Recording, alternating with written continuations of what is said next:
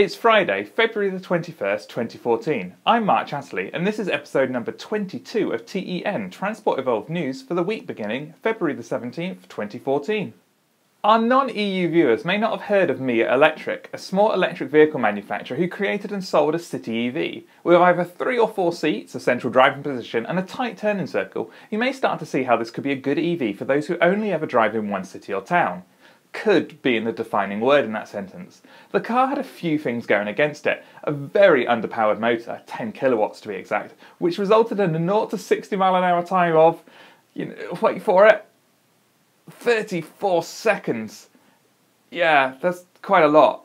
Also working against it was its price, £22,000, and that's after the UK government £5,000 grant. They didn't sell a lot of them, which might explain why this week they went into receivership. They're not out yet, and it's totally possible that the receivers may find a way to put MOMMA Electric back on the road to recovery and balance sheet back in the black, but with stiff competition from major manufacturers who are also selling all-electric cars at around the same price with much greater power, it'll be a hard slog. We'll keep you up to date as we know more. This week, EV owners and advocates in Seattle held peaceful protests in an attempt to head off 2 bills, Senate Bill 6272 and House Bill 2524, which would have put the brakes on Tesla or any other automaker that wanted to sell cars directly to consumers. As with other stories we've covered recently, these bills are heavily backed by powerful auto dealer associations, who view the direct-to-customer business model as a threat to their way of life. Like previous bills we've seen in Texas and Ohio, these would make it impossible for any automaker to obtain a dealer license. Instead, it would require all automakers to sell their cars to consumers using independent third-party franchise dealerships. When one of the biggest obstacles to EV uptake is the lack of knowledge sales staff have of these cars, this can only be a bad thing when it comes to the sales of EVs. But, on the upside, if this can really be seen as an upside, unlike other bills, Tesla would be able to retain its existing retail and service centres. It just stops them opening any more. Yeah, not really much of an upside, that.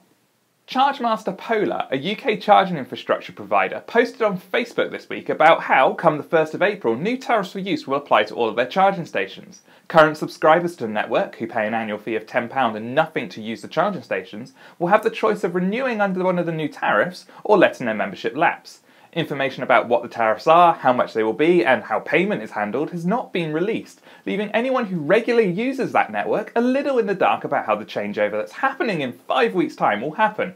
One piece of information we can tell you is that none of these tariffs will charge based on how much power you use. In the UK, only utility companies are allowed to charge per kilowatt hour. Unfortunately, for any charging infrastructure company who isn't also a utility company, we believe paying per kilowatt hour is not only the most sensible way to charge, but it's also what a lot of studies suggest that EV drivers actually want. This network, when first created in the UK, had a subscription tariff which more than annoyed a few EV drivers at the time. Originally, their network had a £95 joining fee, a monthly fee of £19.50 and a per-use charge of 95p. This was quickly changed after EV driver feedback, I think that's the kind way to put that, suggested that no one would ever use it. I wonder what the tariffs will be this time around. I guess we'll just have to wait and find out. In related news, Washington State's highly praised West Coast Electric Highway will switch from a free-to-use business model to a pay-to-charge model on the 1st of April. Like other charging networks, it seems that the free-to-use business model, originally funded by a combination of state and federal money, was unsustainable when official government funding ended.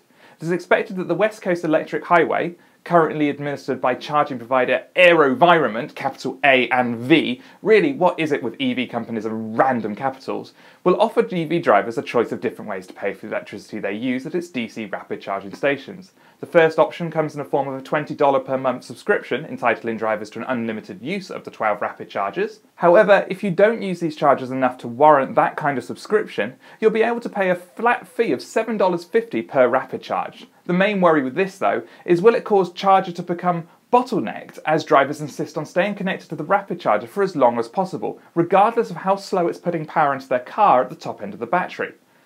However, one thing is clear, it seems that this company is able to let people know what the charging tariffs are going to be 9 weeks in advance, which is really good. Green Tomato Cars, one of London's best-known private minicab companies, has pulled out of a 50-car deal with Chinese battery company turned automaker BYD. As the Telegraph reports, the two firms appear to have reached a mutual decision to end the deal originally signed in 2012, in which Green Tomato Cars, the second largest minicab operator in the UK's capital city, would have operated 50 all-electric E6 minicabs alongside its existing fleet of Toyota Priuses. Hamish Phillips, marketing maestro at Green Tomato Cars, stated, "We have an internal innovation product that looks specifically at developments in alternative fueled vehicles, so we're very aware that the market is maturing rapidly. At the moment, we're very interested in the Tesla Model S. It's a beautiful car, and it takes the electric vehicle to another level, beating many of its ICE equivalents. Having driven both the BYD E6 and Tesla Model S, I know which one I'd choose for a taxi fleet. One has lots of space and power, and the other, well, doesn't." French automaker Peugeot confirmed its plans to bring an all-new hybrid car to the marketplace which will have zero emissions capabilities in and around town and the potential to dramatically reduce tailpipe emissions on the motorway. The technology will be officially unveiled at this year's Geneva Motor Show and is expected to be offered as an option on the B-segment Peugeot 2008 by 2016. Unlike other hybrid cars to date, however, Peugeot's new technology won't use a conventional high-voltage battery pack or an electric motor. Instead, it plans to be one of the first automakers to mass-produce a hybrid air car. Under normal highway driving, the car would be mainly powered by a small 3-cylinder gasoline engine producing the same kind of emissions and gas mileage as any other modern lightweight three-banger. Nikki wrote that bit. Is that really a phrase, or is she trying to make me look stupid? But at lower speeds, the engine stops powering the car and an air-powered hydraulic motor takes over, drawing its power from a compressed air tank located down the centre of the car where a traditional transmission tunnel would be. What isn't clear from the press release thus far is if Peugeot plans to make its hybrid air technology a plug-in hybrid or if the air tank will only be filled by the car when in motion. What's really cool about this is that without a battery or any rare earth metals, this car has the very real potential for being nice and cheap. I can't wait to have a go in one. This week, Tesla gave its official Q4 report for 2013. I'll give you a quick rundown here, but overall the numbers are very good. Depending on the accounting method you use, Tesla either had a net income of $46 million or lost $16 million. This difference is due to looking at the books using generally accepted accounting principles or non-generally accepted accounting principles, which is a thing in accounting. During Q4, Tesla managed to deliver a total of 6,892 Model S's worldwide, making a 2013 sales total of 22,477. For 2014, Tesla says it aims to deliver 35,000 Model S cars globally, representing a 55% increase in production over last year, with a production goal of around 1,000 cars per week by the end of the year, which is quite frankly amazing. I'll stop spouting numbers at you now, but if you want to know more, have a look at the story on our site. And finally, automotive giant Bob Lutz was appointed as chair of VIA Motors this week. VIA Motors create a range-extended electric trucks, I kid you not, and their marketing is pure comedy gold. Seriously, we've had twirling aerial gymnasts at motor shows above their stands and electric horses running at TV screens in their TV adverts. One major plus for these trucks is that they have power output, using the stored electricity in the battery to power tools and so on. Not a bad idea. It'd be interesting to see where Bob Lutz takes VIA. We'll let you know when we do. That's it for this week. Don't forget to join us next week for another episode of T.E.N. In the meantime, visit www.transportevolved.com for all the EV news that's fit to print, subscribe to our channel and other shows on YouTube, and join us live on Sunday where we'll be discussing these stories and others on Transport Evolved. I'm Mark Chatterley, and until next time, stay juiced up!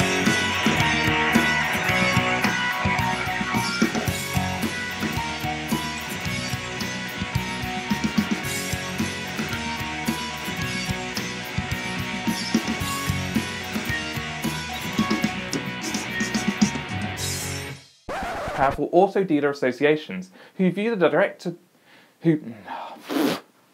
let's do it from the beginning. From the top! Do it from the top, darlings, from the top. We'll do it again. Do it all again.